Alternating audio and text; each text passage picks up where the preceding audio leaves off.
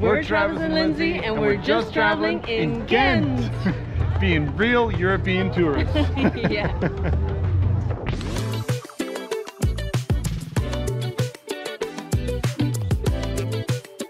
We just got off the train. We're here in Ghent. My first time exploring this wonderful city in Belgium. Can't wait to check it out for the whole day. And there is a massive event going on called Ghent Fest. Yeah. So super excited about how that is going. Let's check it out. Let's go. My first time in Europe and Lindsay's home country. So everyone in at least Belgium, they like to take bikes everywhere, which is smart. Easier than cars.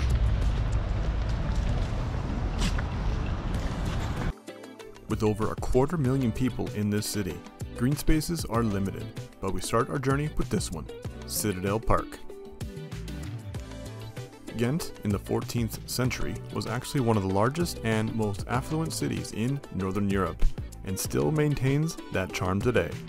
Interesting to note that the roads need to be shared with the tram, the bikes, cars, trucks, everything. It's a little chaotic to me. To everybody. Waterways are everywhere in this city, and boaters of some kind are on just about all of them. Medieval architectural churches fill the city center and dominate all of the buildings in the area. There's just lots going on. Just a few churches, some live music, yeah. You can see there's lots going on for the event. Look at the size of this thing. Wow. So behind us we have something that is typical for Europe as well. These people are called street orgel musicians. So they have like small carts with different songs on it, and you can pay for it and ask for a song, and then he's gonna play it for you.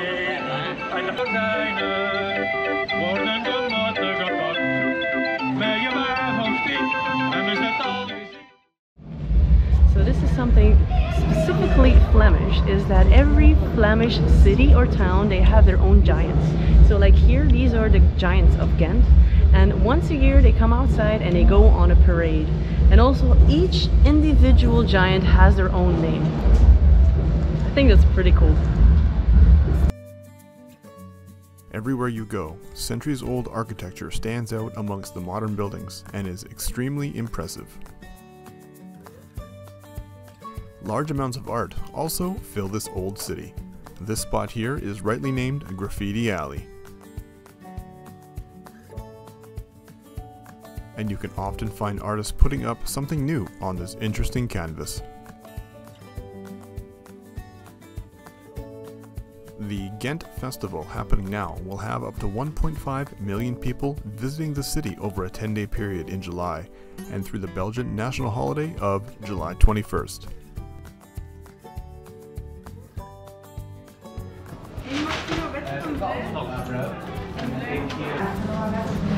You know which one? Tomato. Tomatoes. Ooh. Lunchtime in Ghent. Today is a delicious soup with a view, but there are so many traditional meals and foods in Europe that I am not familiar with, but I'm trying lots. This is Gravenstein. A medieval castle from 1180 sits right in the center of the city. The castle was actually built on top of an older fortification from the 800s and was built over the centuries to be a court, a prison, and even a cotton factory. This is the area of Graslay, which was once a medieval port but is now one of the cultural and tourist hotspots of the city. This part of the city is the oldest, dating back to the 5th century, and again with all manner of watercraft.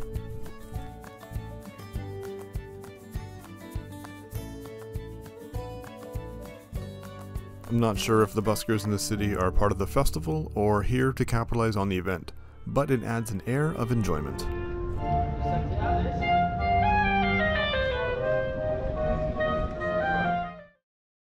So here behind me you can buy cupidons, or also Ghent noses. That's what we call. So in 1873, I think, there was a pharmacist that accidentally made this candy because he was trying to store medicine longer. So he added a lot of sugar to it. And now it is a candy that you can only get in Belgium. So I'm gonna let Travis try it and see what he thinks of it. 1 hour in Bruges and you'll return. Woo. This is the gold.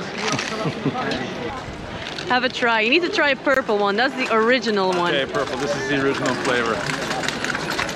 It looks like a Hershey's Kiss. I don't think it's going to taste like one.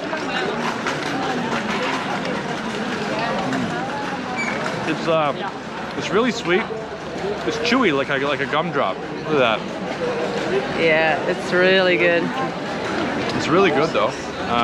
I couldn't eat too many of these. It's super sweet, like cotton candy sweet. It's super sweet. And another fun fact, so first of all, we call this candy Couperdon as well. And a fun fact, those vendors behind us, I don't know if you can see them, but there's 2 of them. And there used to be a rivalry here on this square because both of these vendors, they are so convinced of themselves that they are the first and the only real ones selling Couperdons. So it has been a rivalry here for years. It looks like they kind of solved it now. So looks like they're getting along better now. Apparently it's a pretty common place to come here and drink coffee, but also you can do your laundry here while you drink your coffee. It's a really interesting hangout spot. It's just a fancy laundromat. More buskers as we walk on. There's literally something for all ages, as we saw someone doing children's magic just before.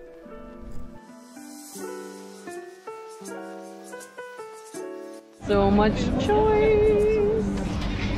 Yummy. Are you hungry? Very.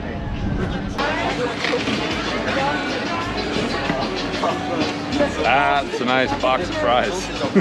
And it is in a puntzak. That's how Belgians eat fries. Some mayo on it. Yummy.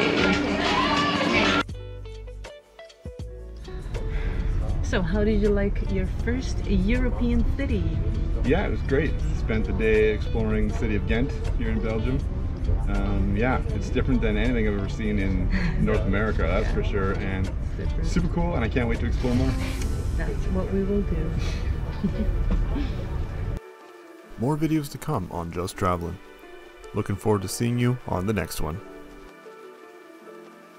Bruges is for the tourists, Ghent is for the real people. Yeah. Well, I'm gonna go to Bruges too. Yeah, nothing to see here. See Ghent. Yeah, we're gonna go see Bruges and we want to come back to Ghent immediately. 1 hour in Bruges and you'll return. Woo. This is the gold. Thank you. Thank you.